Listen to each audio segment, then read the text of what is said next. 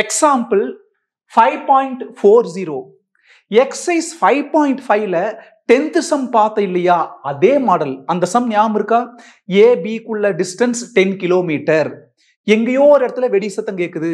அந்த வெடி சத்தத்தோட டிஸ்டன்ஸ் A ல இருந்து B ல இருந்து மெஷர் பண்ணி பார்த்தா என்னைக்குமே A க்கு 6 கிலோமீட்டர் க்ளோஸரா இருக்கு. அந்த டிஃபரண்ட் பிளேசஸ்ல வெடி சத்தம் கேக்கு. அதையெல்லாம் பிளாட் பண்ணா ஒரு கர்வ் வரும். அந்த கர்வோட ஈக்குவேஷன் என்னன்னு பார்த்தோம்.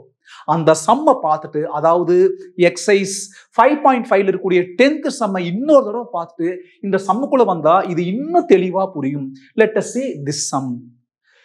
2 கோஸ்ட் கார்ட் ஸ்டேஷன்ஸ், அதாவது 2 கப்பல் காவல் படை தளங்கள், ஒன்னு A இன்னொன்னு B. அந்த ரெண்டுக்குள்ள distance 600 kilometre are located 600 kilometer, மீட்டர்ல kilometre, 600 kilometer apart at points A and B. A என்னவாமா 0,0, B என்னவாமா 0,600. அந்த A க்கும் B குள்ள டிஸ்டன்ஸ் எவ்வளோ 600. அவன் 600 கொடுக்கலினா கூட அந்த பாயிண்ட்ஸ் வச்சு நம்மளால கண்டுபிடிக்க முடியும். டிஸ்டன்ஸ் ஃபார்முலா, டிஸ்டன்ஸ்ல இங்க ஷார்ட்கட் யூஸ் பண்ணலாம். ஏன்னா x கோஆர்டினேட் ரெண்டு சேம். அப்ப மீதி இருக்கக்கூடிய y கோஆர்டினேட்ல biggest minus smallest 600 minus 0 என்ன வரும் 600 வரும். அப்ப A க்கு B குள்ள டிஸ்டன்ஸ் 600 கிலோமீட்டர்.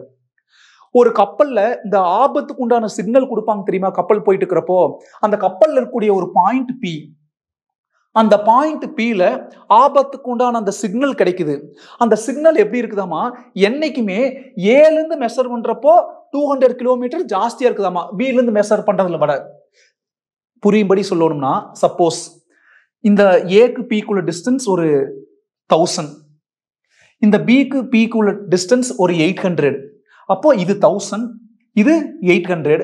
அப்ப அது 800, இங்க 1000. அந்த 800க்கு 800 சரியா போச்சு. மீதி எவ்வளவு ஜாஸ்தியா இருக்குது 200. அப்ப B கூட கம்பேர் பண்றப்போ A க்கு என்னைக்குமே 200 கிலோமீட்டர் ஃபர்தஸ்டா இருக்காமா, ஜாஸ்தியா இருக்காமா. வேற கூட எடுத்துக்கலாம். சப்போஸ் இந்த கப்பல்ல இருக்கிற பாயிண்ட் P இந்த இடத்துல இருக்குது, என்ன பண்ணுது, மறுபடியும் அந்த ஆபத்துக்கு உண்டான signal a distress signal from a ship at B, அந்த பாயிண்ட் P இங்க கூட வச்சுக்கலாம். இது வந்து ஒரு 2000 கிலோமீட்டர்.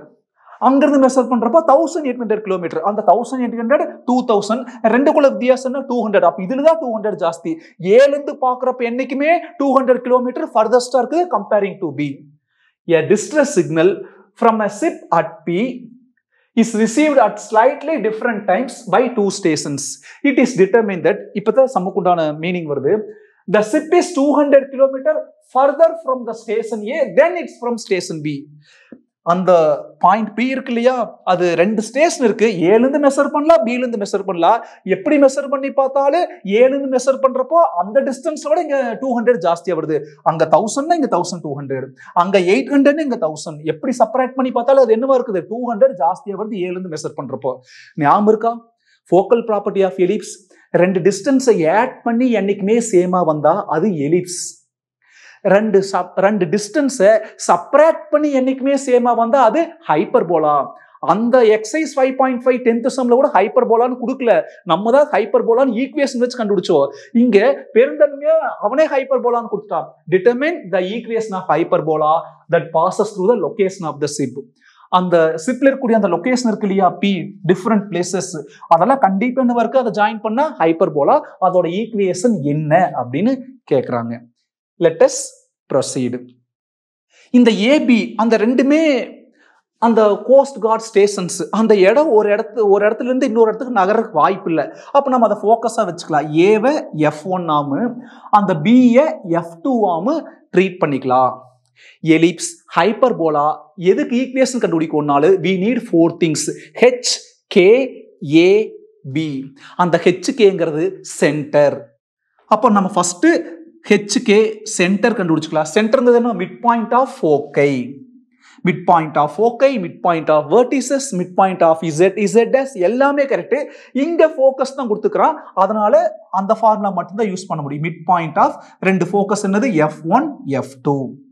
மிட் பாயிண்ட்க்கு என்ன formula, x1 plus x2 by 2, y1 plus y2 by 2. பாருங்க, இது x1 y1, அது x2 y2 ன்னு வச்சுக்கலாம். அப்ப x1 plus x2 னா 0 plus 0 by 2, y1 plus y2 by 2, 0 plus 600 by 2. equal to 0 plus 0 0 0 by 2 0 0 plus 600 600 600 2 ஆல divide பண்ணா 300 அப்போ ஹெச்சும் கேவும் கிடைச்சிருச்சு. அடுத்தது லிசன் வெரி கேர்ஃபுல்லி. ரெண்டு ஃபோக்கஸ்க்குள்ள டிஸ்டன்ஸ் கண்டுபிடிக்கலாம். f1 f2 பார் அந்த f1 f2ல 0 0 சேமா இருக்குது. x கோஆர்டினேட் ரெண்டு சேமா இருக்கு. அப்ப ஒரிஜினல் டிஸ்டன்ஸ் ஃபார்முலா யூஸ் பண்ணாம x கோஆர்டினேட் ரெண்டு சேமா இருந்தாலோ அல்லது y கோஆர்டினேட் ரெண்டு சேமா இருந்தாலோ அந்த சேமா இருக்கிறத விட்டுட்டு ஷார்ட்கட் யூஸ் பண்ணலாம். அந்த x கோஆர்டினேட் ரெண்டு சேமா இருக்குது, அதை விட்டுட்டு மிச்சத்துல 600 0ல பிக்கெஸ்ட் மைனஸ் ஸ்மாலஸ்ட். 600 தான் பிக்கெஸ்ட், 0 தான் ஸ்மாலஸ்ட். அப்ப 600 மைனஸ் 0 என்னது 600. இல்ல கொஸ்டின்லயே தெளிவா கொடுத்துக்கிறோம் பாரு. அந்த ஏக்கு பிக்குள்ள டிஸ்டன்ஸ் 600 அவனே கொடுத்துக்கிறான். அந்த ஏபி தான் நம்ம f1 f2 எடுத்துக்கிறோம். அப்ப டைரக்டா f1 f2 ஈக்குவல் டு 600 எடுத்துக்கலாம். ரெண்டு ஃபோக்கஸ்க்குள்ள டிஸ்டன்ஸ் என்னைக்குமே ஜெனரலா 2c. அப்ப 2c ஈக்குவல் டு 600. நீ ஏதாவது ஒரு டைப் எடுத்துக்கோ. Suppose f1 0, c f2 0, c. Shortcut 0 0 cancel. Biggest minus smallest, biggest minus smallest minus c plus c 2c. அப்ப c என்ன கிடைக்கி? c equal to 600 by 2 னா 300. அடுத்தது இதுக்குள்ள வித்தியாசம் என்ன கொடுத்திருந்தா? 200 கிலோமீட்டர் கொடுத்திருந்தா. அதாவது f1p க்கு f2p குள்ள difference எவ்வளவாமா? 200. What is the focal property of hyperbola? f1p difference f2p is always 2a equal to 200. அப்ப அந்த 2 அங்க கீழே போயிரு. a equal to 200 by 2 100. இப்போ h வேணும், k வேணும். h k கண்டுபிடிச்சாச்சு. a வேணும், b வேணும். a கண்டுபிடிச்சிட்டு அடுத்து என்ன வேணும்? b. ஒரு ரிலேஷன் இருக்குது. c square equal to a square plus b square. எலிப்ஸா இருந்தா a square minus b square. ஹைப்பர்போலாவா இருந்தா a square plus b square. சிங்கிறது என்னது? 300. அந்த 300 ஸ்கொயர் பண்ணோம்னா 3 ஸ்கொயர் பண்ணா 9, அந்த டபுள் 0 4 0வா மாறு. ஈக்குவல் டு ஏவை ஸ்கொயர் பண்ணணும். 100 ஸ்கொயர் பண்ணா 10,000. 1 ஸ்கொயர் பண்ணா 1 தான் 2040வா மாறிடு. பிளஸ் b ஸ்கொயர் பிளஸ் 10,000 வந்தா minus 10,000. 90,000 minus 10,000 80,000 equal to b square.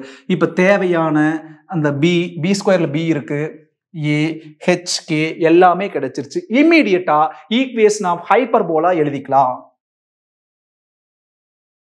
Equation of hyperbola is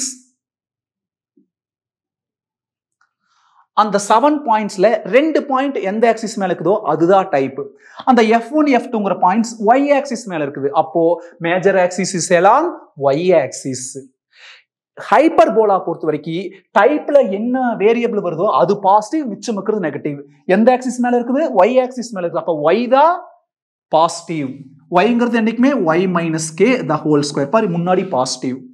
minus x minus h the whole square equal to 1. Type along y axis, அதனால y positive, x negative. y is replaced by y minus k, x is replaced by x minus h. Hyperbola பொறுத்த வரைக்கும் பாசிட்டிவோட denominator தான் என்னைக்கு a square, நெகட்டிவோட denominator தான் என்னைக்கும் b square. இப்ப கண்டுபிடிச்சல replace பண்ணிட்டா வேலை முடிஞ்சது. y k என்னது? h 0, k எவ்வளோ? 300. அப்போ y minus k க்கு பதிலா 300 the whole square by a square. ஏங்கிறது 100, 100 ஸ்கொயர் பண்ணா 10,000 மைனஸ் hங்கிறது 0. அப்ப hங்கிறது 0, x minus 0 x.